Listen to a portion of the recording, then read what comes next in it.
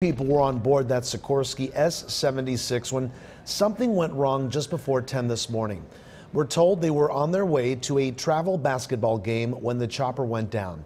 Here, what you're looking at right now is the flight pattern of the helicopter just moments before it crashed and caught fire. We obtained this from Flightaware, and you can see there towards the end, it goes from Orange County to the San Fernando Valley when it started spinning uncontrollably. This will be, of course, be part of the NTSB investigation of how exactly that chopper went down.